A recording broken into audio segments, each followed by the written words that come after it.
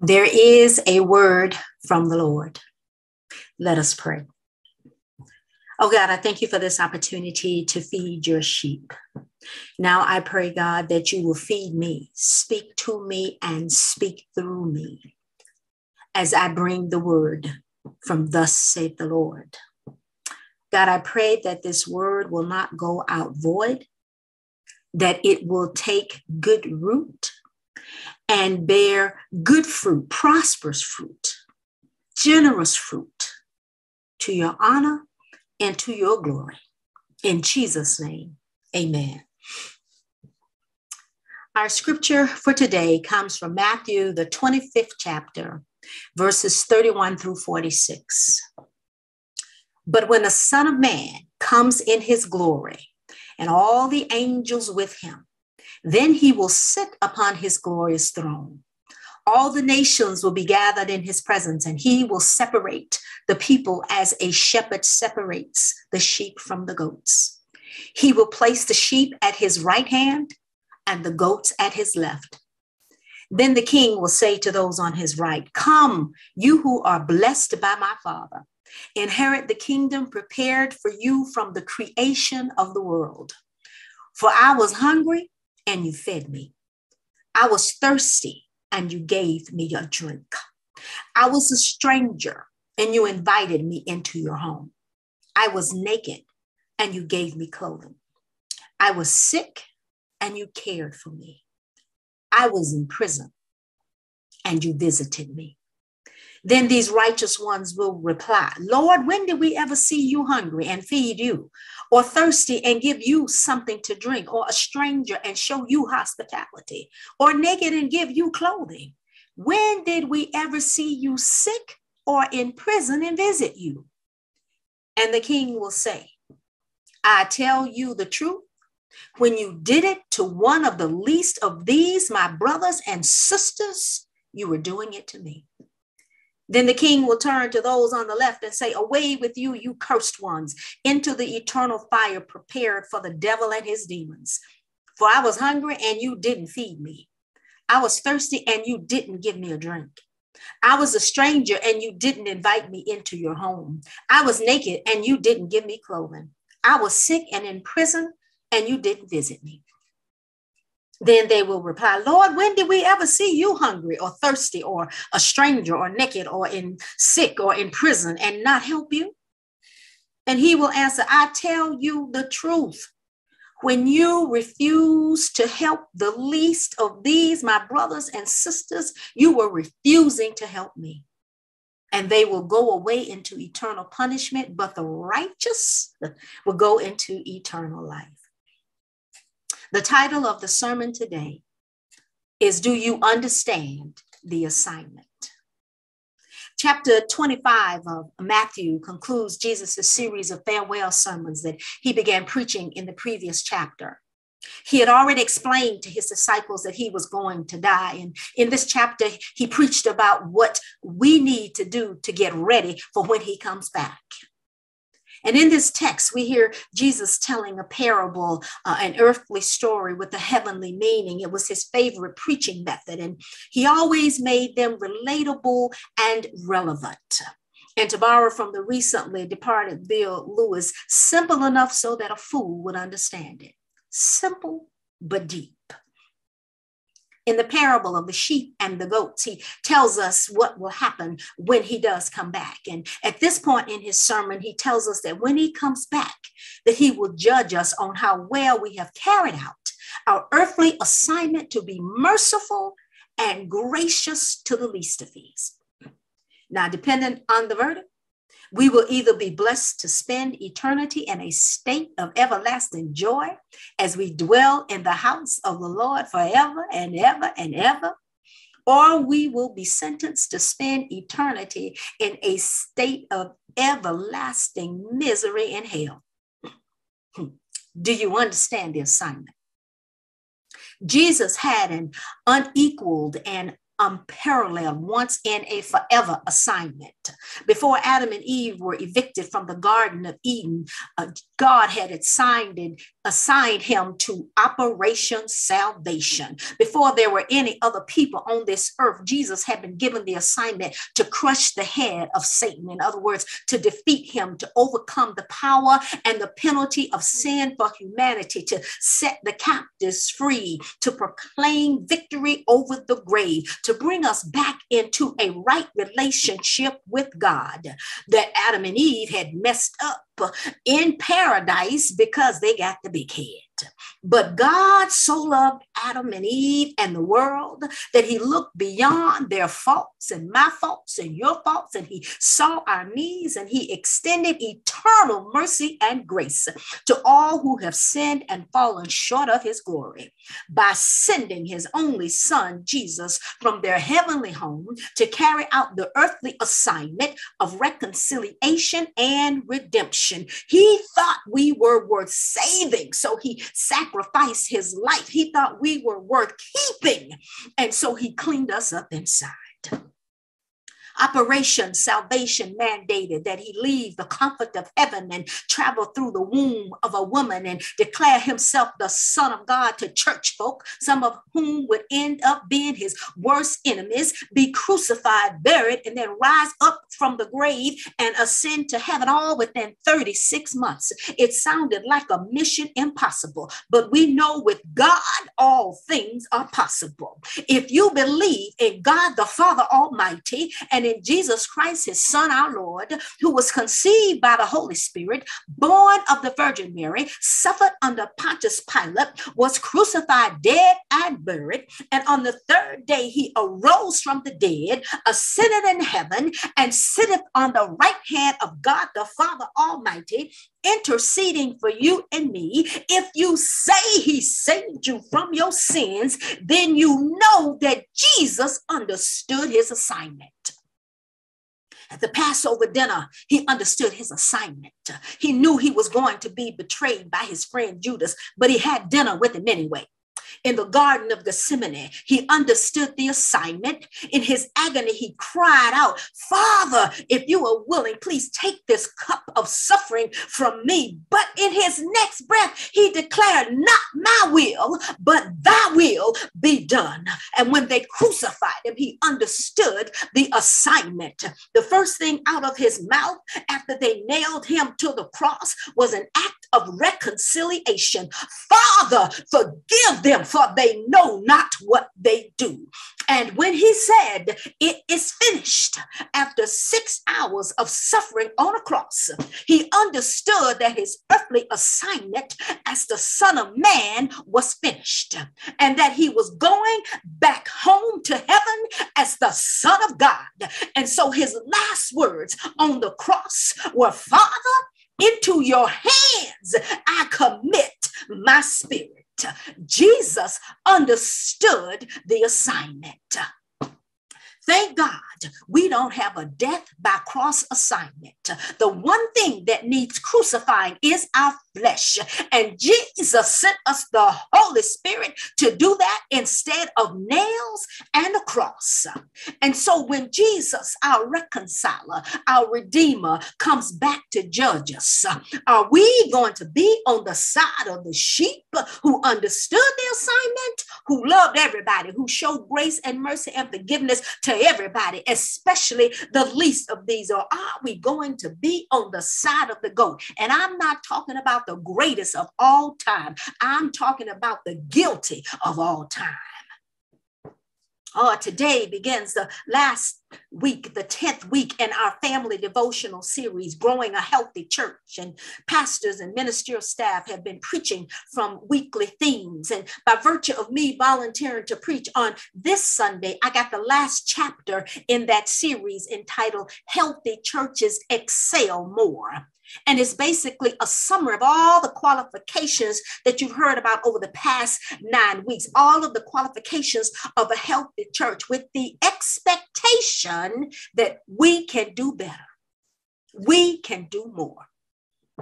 And the scripture that comes from this series this week is from 1 Thessalonians, the 4th chapter, that talks about living to please God and loving one another. And I thought that the scripture I chose for today just fits right in. Being merciful and gracious to the least of these is living to please God. He said, what you have done unto the least of these, you have done it unto me. In 1965, Reverend Dr. Martin Luther King Jr. gave the commencement address at Oberlin after receiving an honorary doctorate. And he told the students that the time is always right to do what's right. And after his speech, he stopped to give someone an autograph, and he said to them, all I am saying is simply this. In a real sense, all life is interrelated. All men are caught in an inescapable network of mutuality, tied in a single garment of destiny. Whatever affects one directly affects all indirectly. I can never be what I ought to be until you are what you ought to be. And you can never be what you ought to be until I am what I ought to be. This is the interrelated structure of reality.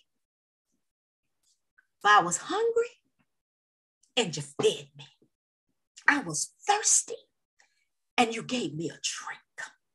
I was a stranger and you invited me into your home. I was naked and you gave me clothing. I was sick and you cared for me. I was in prison and you visited me. Whatever you have done to the least of these, you're interrelated. You've done it to me. Do you understand the assignment? For I was hungry and you fed me. Brown Chapel, the Good Samaritan ministers have excelled in their job of physically feeding the community, even in the midst of COVID these past 2 years. But folk are hungry for more than food. Some of us have family and friends who are starving for reconciliation and repair of relationships that went sour because somebody's feelings were hurt. So they're holding a grudge. Those broken and bitter relationships need to be fed with forgiveness and kindness and mercy.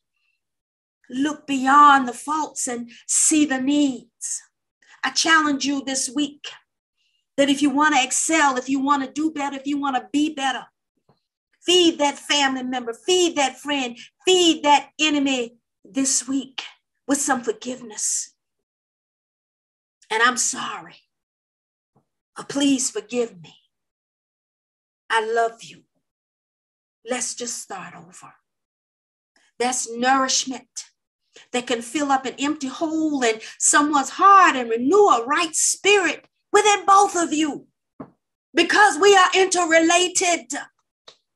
And what we do for one, we do for the other. Do we understand the assignment?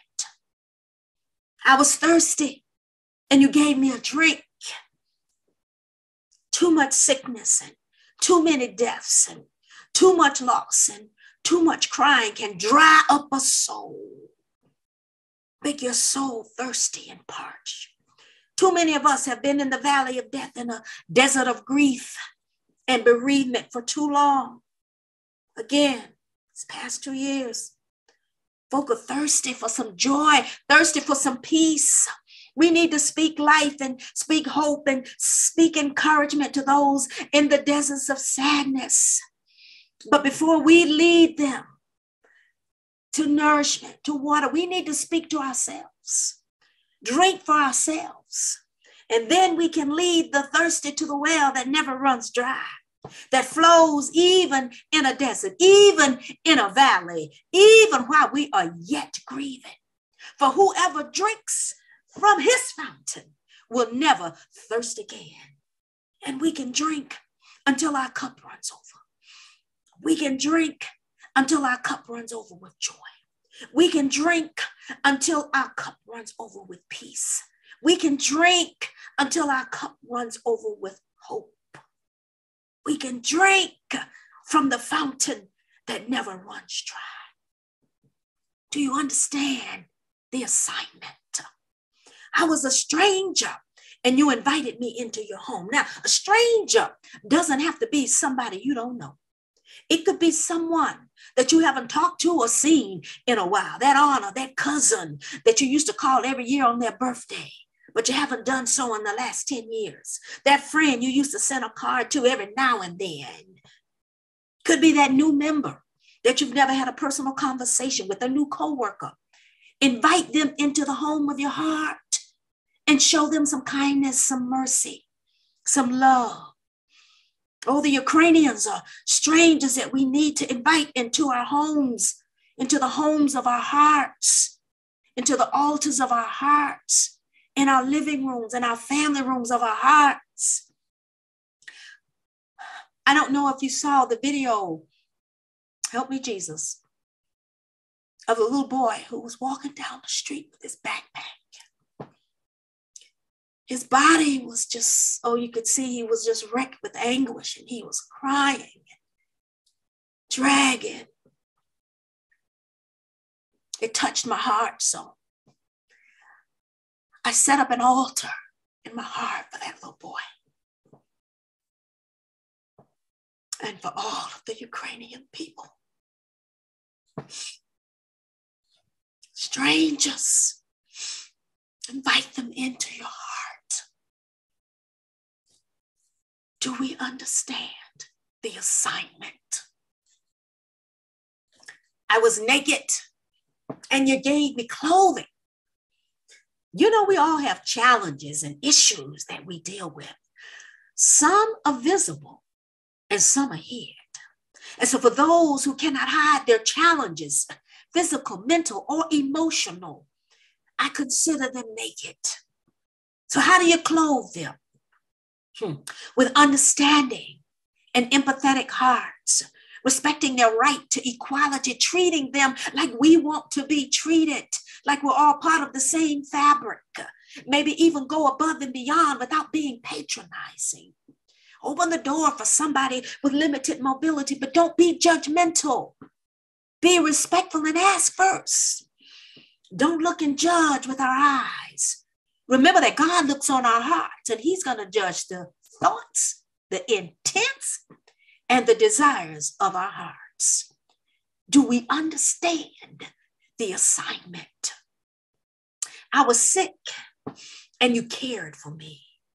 In addition to the obvious physical kinds of sickness, there's also spiritual sickness. There's spiritual illness, meanness, evilness, devilish, demonic, hatefulness, spitefulness, selfishness, unforgiveness, always bitter, vindictive, and I could go on and on. You know anybody suffering from spiritual illness? And remember, when you point a finger, you got 3 coming back at you. How do we care for the spiritually sick? But after we pray, after we call on the Lord to help them, we give them medicine from the fruit of the Spirit. Love, joy, peace, patience, kindness, goodness, faithfulness, gentleness, and self-control. And then we make sure that we don't get spiritually sick by examining our own selves daily, because we can't give what we don't have. Do we understand the assignment? I was in prison and you visited me. Too many of us are bound in our minds by the guilt and the shame and the couldas and the wouldas that keep us locked up and locked out of living an abundant life on this side of Jordan. We need to revisit the fact that where the Spirit of the Lord is, there is liberty. That whom the Son sets free is free indeed. Free to have joy, free to have peace, and free to have a calm mind. For he was wounded for our transgressions. He was bruised for our iniquities. Every yoke we've been holding on to has been destroyed. Every burden we trying to carry has been lifted. Every sin has been erased. Let it go. If Jesus thought you were worth saving, then who are you to think that you are not worthy of being free? Do you understand the assignment? Well, in closing, and since this is Women's Month, I'm going to call the roll of some sisters who understood their assignment to the least of these. Harriet Tubman understood her assignment was to take in strangers on her train and free them from the prison of slavery. Fannie Lou Hamer understood her assignment as a civil rights caregiver when she herself grew sick and tired of being sick and tired of racism. Our own Rosa Parks, the mother of the civil rights movement, understood that her assignment was to stand up for the least of these by sitting down. Sometimes our assignment makes you scratch your head. Nicole Hannah-Jones, the author of the 1619 Project, understood her assignment was to expose the nakedness of slavery. Kanye West wrote a song last year called Praise God. It reached number 20 on the US Billboard of 100. It features vocals from his mother, the late Dr. Donda West, and she is reciting an excerpt from a poem by Gwendolyn Brooks, who in 1950 became the first African-American to win a Pulitzer Prize. As a matter of fact, she was the poet that was most talked about when I was in elementary school. And the poem she wrote is entitled Speech to the Young, Speech to the Progress Toward.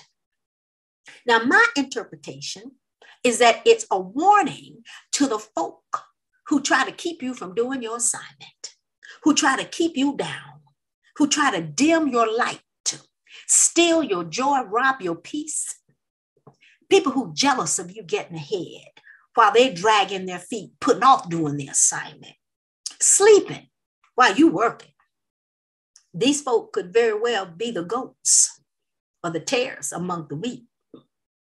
And the excerpt from the poem goes like this. Say to them, say to the down keepers, the sun slappers, the self-soilers, the harmony hushers. Even if you are not ready for the day, it will not always be night. At some point, Jesus is coming back. Whether we are ready for the day or not, whether we understood the assignment or not. And for those who understood the assignment, you will hear the call from Jesus. Come, you who are blessed by my Father, inherit the kingdom prepared for you from the foundation of the world. For I was hungry and you gave me food. I was thirsty and you gave me drink. I was a stranger and you welcomed me. I was naked and you clothed me. I was sick and you cared for me. I was in prison and you visited me. Do you understand the assignment? God bless you.